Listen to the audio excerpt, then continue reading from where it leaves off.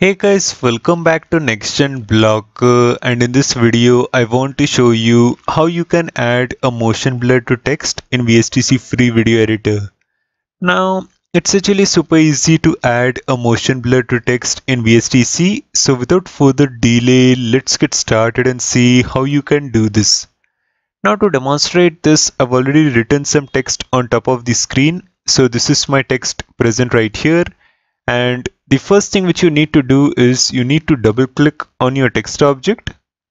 Next, you need to add a push transition at the beginning as well as at the end of your text object. So to do that, go to video effects, go to transitions, select push, and now click on OK.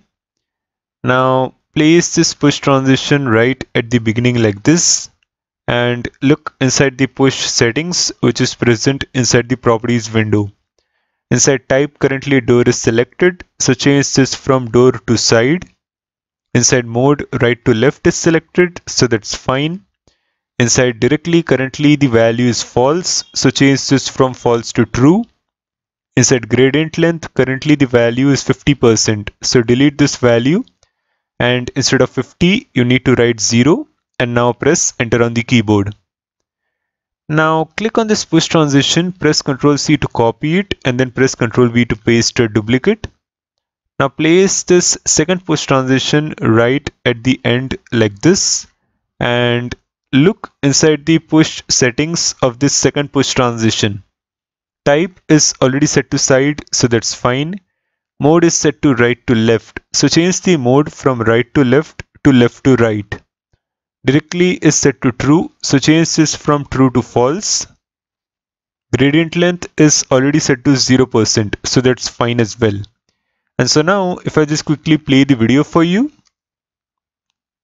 So here comes my text from the left side and it exits the screen from the right side. Alright. Now next what you need to do is you need to add the motion blur effect. So go to video effects, go to filters, select motion blur, and now click on OK. Now currently the duration of the motion blur effect is the entire duration of my text object in the timeline, that is 5 seconds. So decrease the duration of the motion blur effect to just 1 second. So inside the duration option, you need to write 01.000 and now press enter on the keyboard. Now look inside the motion blur effect settings which is present inside the properties window. Inside motion type, currently linear motion is selected, so that's fine. You don't need to make any changes inside this motion type option. Inside blur distances, currently the value is 10 pixel. So the minimum and maximum value which you can write inside this blur distances option is 0 pixel and 1024 pixel. When you are adding a motion blur to text, I would suggest you to write any value between 50 pixel and 75 pixel. So going by that, let me write the value, let's say 50 pixel inside this blur distances option, and now let me press enter on the keyboard. Inside blur angles, currently the value is 0 degree. So to explain this blur angles option, I have actually created a chart. So this is the chart right here. If you are planning to create a movement of your text from left side to right side, you need to write 0 degree inside blur angles. If you are moving your text from top to bottom, then you need to write 90 degree inside blur angles. If you are moving your text from right to left, then you need to write 180 degree inside blur angles. And if you are moving your text from bottom to top, then you need to write 270 degree inside blur angles. So this is how the blur angles actually work.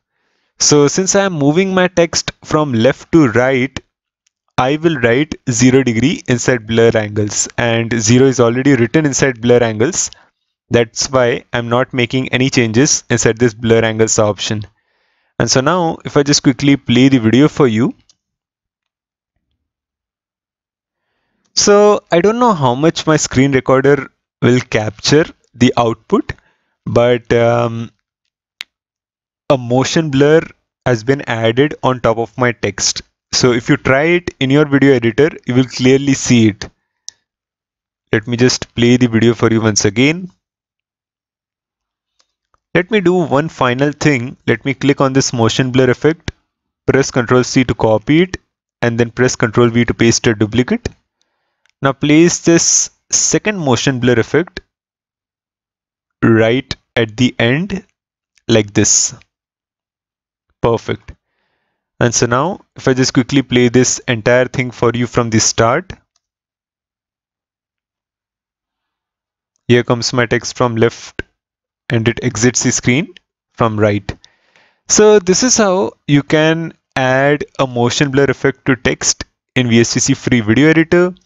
Do let me know your thoughts in the comment section below. Like the video and subscribe to my YouTube channel. I will again see you in the next video. Till then, thanks for watching.